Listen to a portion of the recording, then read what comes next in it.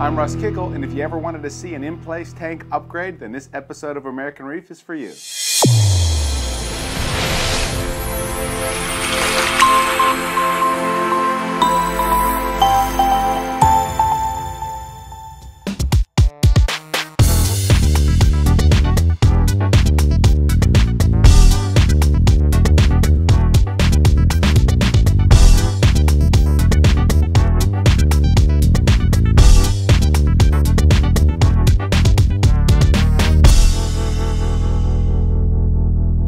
So the tank we're going to upgrade today is that Mike Paletta Sun-Lit Tank. If you've been following along in the video series, the last episode, what Mike tried to do is basically take his rockscape, lower it 3 to 6 inches, giving his corals more room to grow. Here we are 3 to 4 months later, and the corals took advantage of that empty space, and now they're back to the top again. So his next step, basically change the tank out. Now, if you haven't seen those videos and you want to kind of see basically the sunlit progression from the beginning, just search for Sunlit on the YouTube channel. I tried to title or put Sunlit in every title of that Mike Paletta Sunlit Tank, so you can kind of see the progression of how it started and where it's at today. You can also do that on iTunes as well. Right, if you're new to reef keeping and you're looking for some more how-to videos, I got hundreds of them out there. You'll want to look at the Reef Tutor video series. Just go to AmericanReef.com. one word, and from there just click shows and you'll see the Reef Tutor video series. Click there and you can see again hundreds of how-to videos on keeping the saltwater and coral reef aquariums. And then if you're looking for American Reef's HPD, same thing, AmericanReef.com, or you can actually go to AmericanReefHPD.com and it'll take you to the HPD store. And then from there, again, I've been trying to look for some smaller companies, right, who are proud of the goods and services they offer. And again, if you can deliver them through the internet, send me an email, because again, my goal is to try to help promote your business. And again, kind of level that playing field between the small family-owned business and the big kind of corporations, right, where the small guys don't necessarily have the national presence. I want to help give them that presence.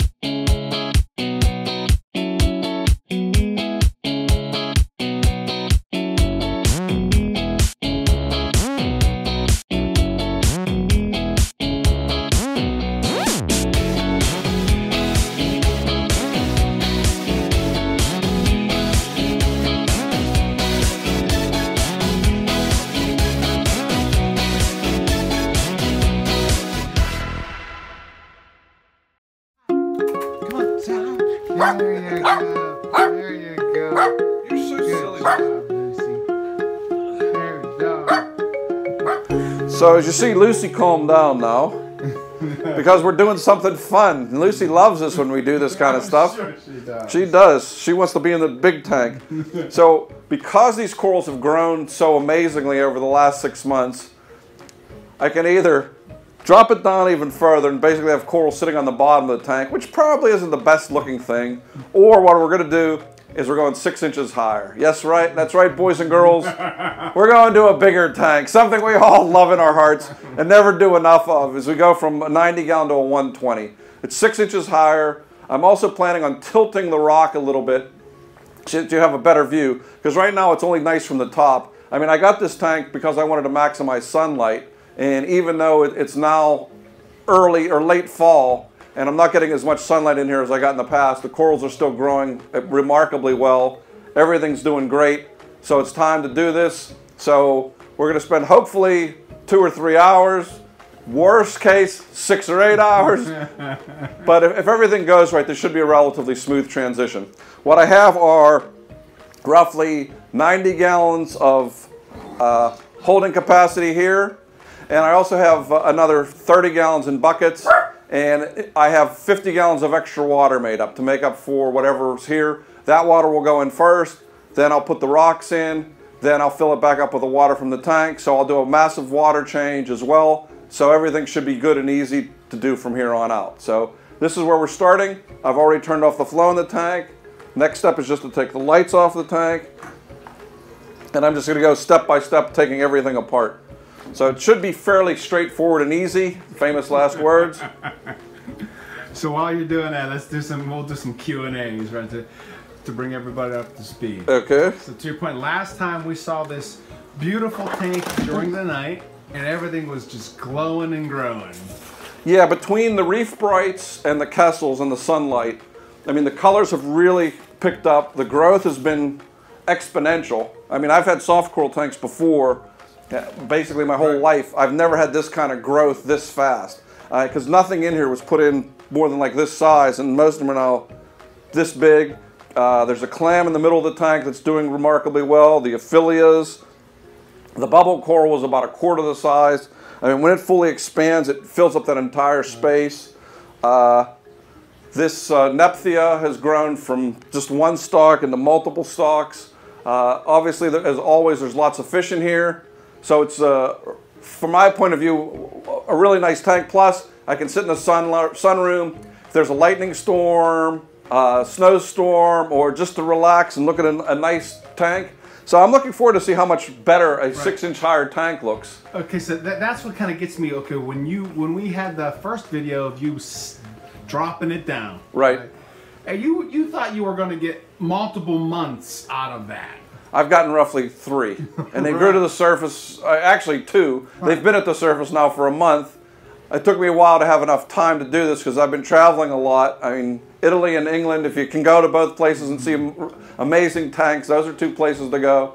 Actually, everywhere in Europe is, but those are 2 of my favorites now.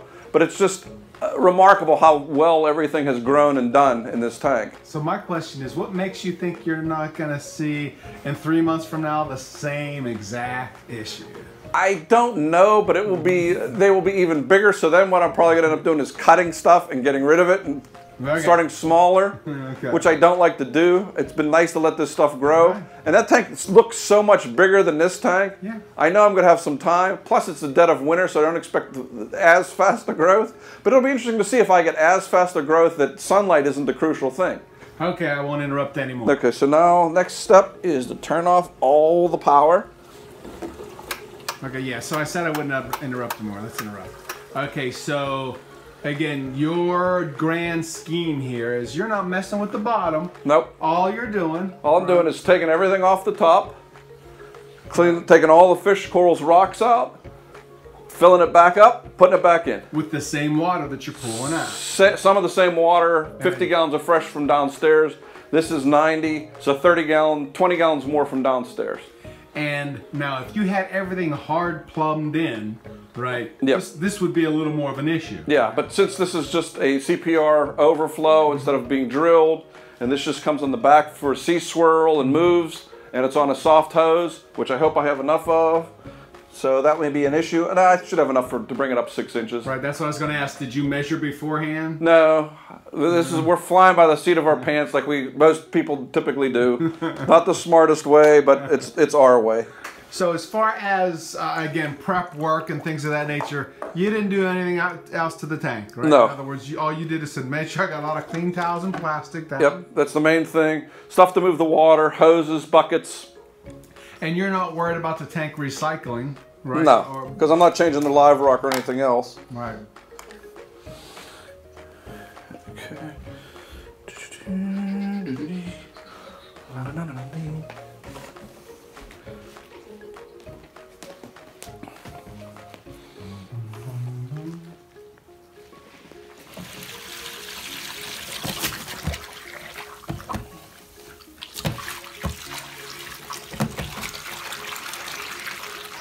Okay, Mike, so there's a question while you're draining that. Yes. Do you care how long your corals are kind of like out of water?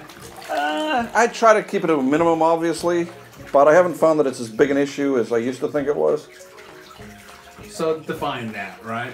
I've had them, like my SPS I've had out for 20, 25 minutes and didn't have any roll issues. Mm-hmm. Not the smartest thing I've done, but... And now, softies, do you have any of the polyps? No, I don't have any polyethylene that I have to worry about. Actually, there's some, but it's minimal.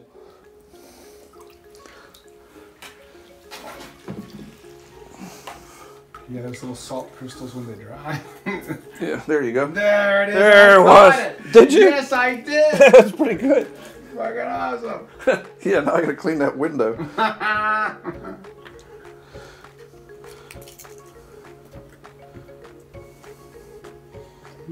Need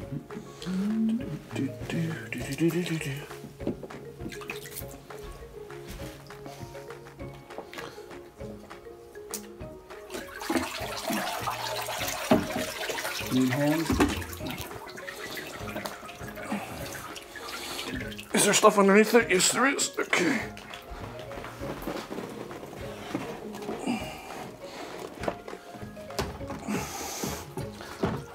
Oh, we got a fish that's hiding there. There we go. There we go. We saved the fish. You know what we're going to do? Is we're going to do this to clean off the rock.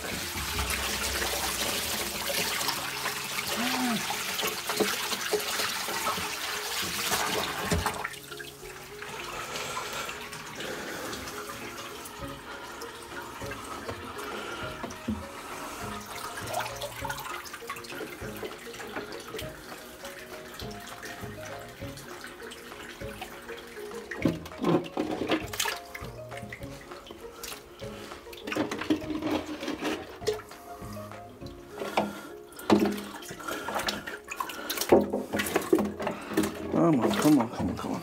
There you go. Now you got water. Now you're okay.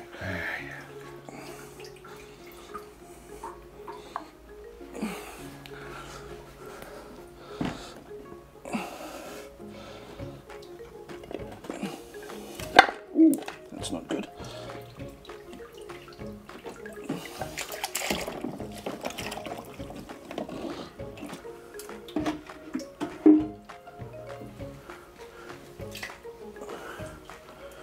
Okay, Michael, you got like 28 minutes into this already, all right? Yeah, so this is going way smoother than I had hoped. That's what I was gonna ask. So I know something bad is about to happen. So what are some of the surprises as far as, because you were talking about sponges. Ooh, one of the surprises is the smell I just got, which is of hydrogen sulfide, which I didn't expect. Yeah. Two is how big some of these fish are that I put in as little tiny things, particularly the convict cardinal fish. I put them in, they were 1.5 inches. Now they're close to 4 inches, which is bigger than their typical maximum size. Well, let's take a second and talk about sulfide. I mean, normally you get that when you have your sands and... Yeah, there's nothing in here that should do that. Right. But there's so much detritus in here, because that was the one thing I really wasn't happy with, was the flow in this tank. And that's one of the things I wish to improve. Because one of the things that I couldn't do with just having one drain on it, I couldn't crank this up full. Right. Now I'm going to crank it up full. I'm going to put some bigger Tunzi power heads in here. Right. And I'm going to put something bigger on the bottom to really get things cranking. It'll be interesting to see if, again, if that works, because you're adding more water volume now, right? Yeah. So the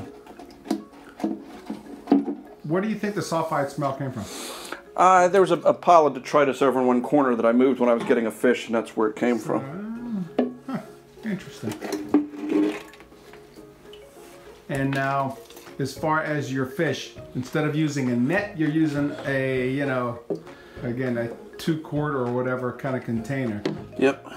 What's the thought process behind that?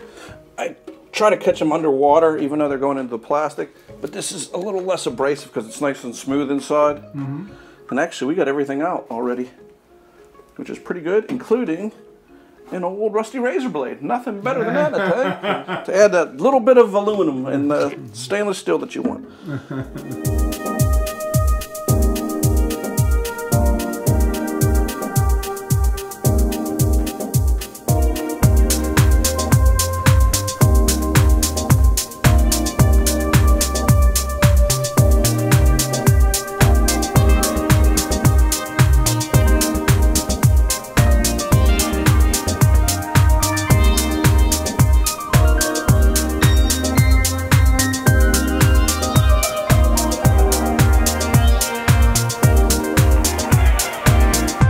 Sad thing in life.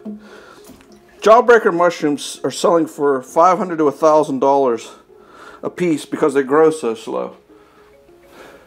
Mushrooms like this blue one which obviously aren't quite as nice, are worth about a dime, because this thing reproduces like 50 mushrooms a month. I'm throwing mushrooms away. So it's amazing how the mushrooms know which ones are the most valuable, so they don't reproduce. So we have this. So let's go back to that sponge conversation. Okay. Okay, so you were saying you were really happy when you found those rocks with sponges. Right. Tell them why. That basically just shows how healthy the tank is based on how many sponges you have growing. If you have a lot of sponge growth, typically means the tank is cycled well, the nutrient levels are good. That's why in the 90-gallon Elos tank, I've not been happy with it, because I started off with dead dry rock. And Sanjay and I, and actually when I was in Europe, I talked to a couple people there that also started with dead dry rock, and we all had the same problem. The corals would do okay for 2, 4, 6 weeks, and then they would just fade and die. Sanjay's still having that in his Montipper tank. I had that in there. But anemones and soft corals do great, but SPS, there's just something missing. Right. And we all came to the same conclusion. It's because we did dead rock, there wasn't the bacteria, there wasn't the sponges, and there wasn't the nutrients that you get from real live rock. Right. But I also found out that there's a ton of bristleworms in here that I really don't like. And we remember last time, yes, bristleworms, how much fun we had with them. Yeah. So you put a towel on the bottom there, and your goal is? Just to tilt the water down to one side so I can get all the gunk out of it easy. And I'm going to go grab a razor blade real quick to clean off the bottom. Amazing how much gunk is accumulated. Yeah. But it's a week overdue for the water change when I take all the gunk out. But as I said, I've only been doing a 10% water change on this tank a month. Right. And so now with those sponges, back onto that topic, you're going to take the sponges out of here and put them in that Elos tank? Yeah. Because there's other sponges in the rock that I didn't see. So I don't have to populate it, but I want to try and populate the Elos tank with sponges. I'm also putting in live rock that I have curing. So I'm going to see if that indeed was the cause, which I'm assuming it was, because when 5 people agree on something, which is probably one of the rarest things in this hobby.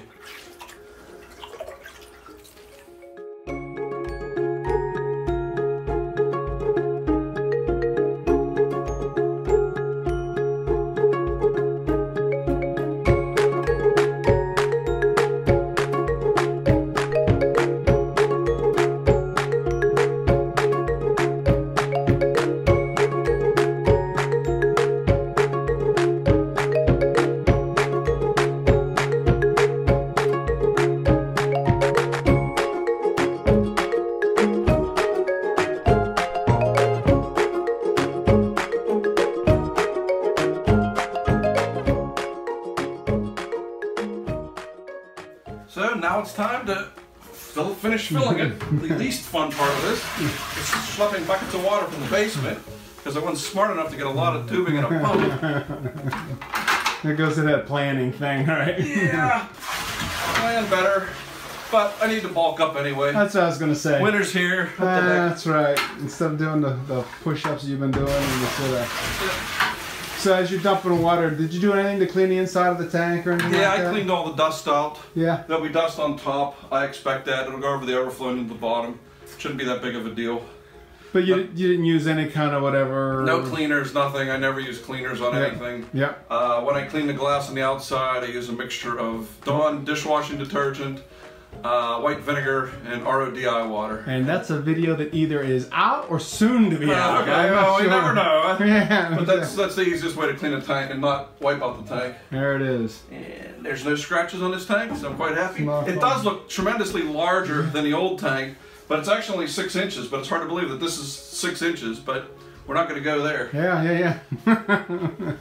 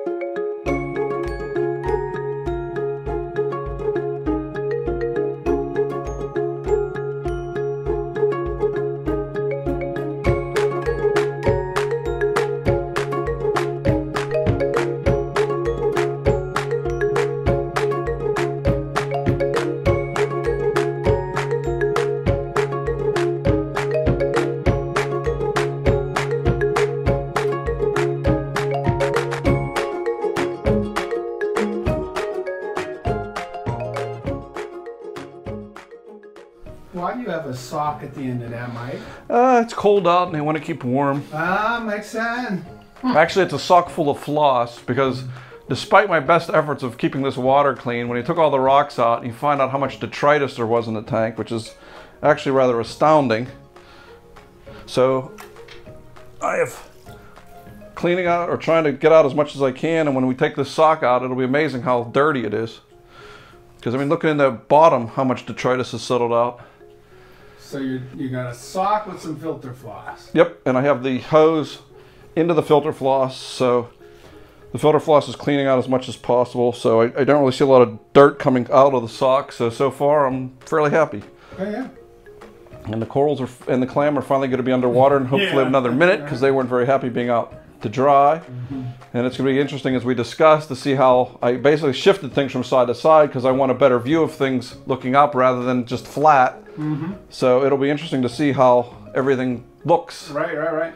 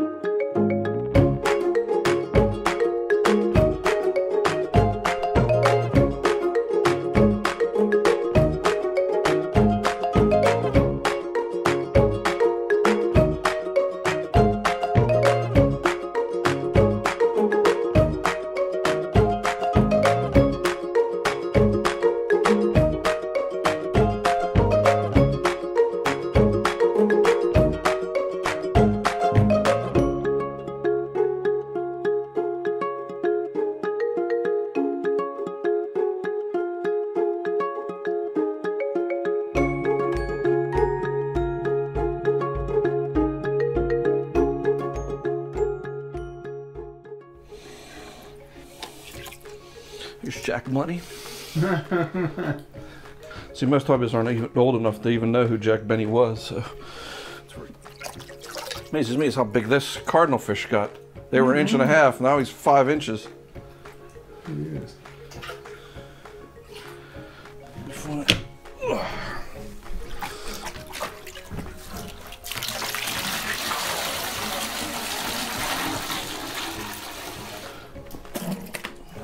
Mike, you're sweating.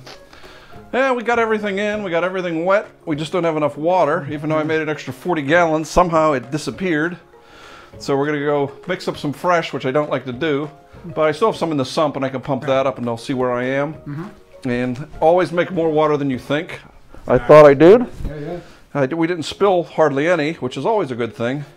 But there's wastewater, there's waste rocks. There's just always some extra bad water. And what I'm going to do now is tighten this down. Oop. And then applause on that window. Okay, and then pump the water up from the bottom and see where we are water-wise. Obviously, we're going to be short, but I still have 5 gallons downstairs, and I can still mix up another 10, so I still have 15 more gallons. I mean, it's only 120, so it shouldn't be that bad, and there's still 10 gallons sitting there. All right. Okay, so we'll come back whenever it's a little higher.